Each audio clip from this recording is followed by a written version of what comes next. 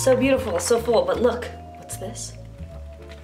Blank. I don't know about you, but finishing sketchbooks for me is really hard. So today I was gonna do a sketchbook tour, like open every page and talk about it, and I was flipping through and looking at everything, and I realized I still have 10 pages left. Not that many at all. And I just felt like it would be wrong to put this sketchbook to rest without filling in those 10 pages. So for maybe the first time in my entire fucking life, I'm gonna finish a sketchbook. I can do whatever I want in there. It can be blobs, it can be landscapes, it can be squiggles or suns or moons, it can be whatever I feel like. But it has to be finished, and it has to be finished today. So that's what I'm gonna do. It should be interesting. We'll see how crazy it makes me. That's what I'm doing today.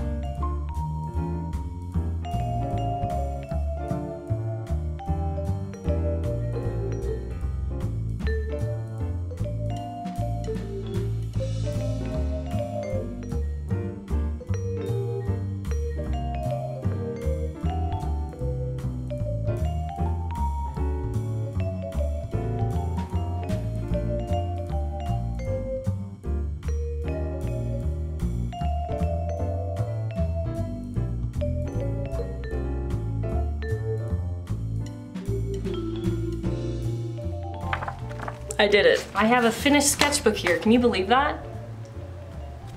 Unbelievable. 3 hours later. So it took longer than I thought it was gonna take, but I did it! I did it! You can see I went for like a varying array of things and colors and just went really quickly, sketched some things out, and as time went along, I got more and more over it, so my paintings get worse and worse. But you know what? I did it. It's done, and check this out. It was an attempt at some like cloud layers, but it didn't quite go that well, but it's the last page. That was a pretty good exercise, actually. I would definitely recommend that, just like taking 10 pages and being like, okay, you have to finish these 10 pages today. It gives yourself a time constraint and forces you to create when maybe you're not feeling up to it or you're too tired to, and you make some interesting things, just like some interesting things that I wouldn't have normally done. And some crap, but that's fine. That's what sketchbooks are for. They do not have to be masterpieces. If you don't like the paintings that you made, don't worry about it. It's a sketchbook. It doesn't matter. Sometimes I'll do a painting in my sketchbook and I'll be like, oh, I'm not fond of that. That's not too good. And then I'll come back later and be like, I kind of like how that is. I kind of like the sketchy look it has. I like the colors I did. I like the composition. And looking at it, I can learn a lot from what maybe I could do next time when I do a similar painting. So that was fun. And now it's done. And finally, I can do a sketchbook tour. So next video, or maybe the video after that, sometime soon, I'm gonna do a sketchbook tour where I talk about all of these paintings. I go through the whole thing. We'll have a little walkthrough and it'll be fun. So I'll see you next time.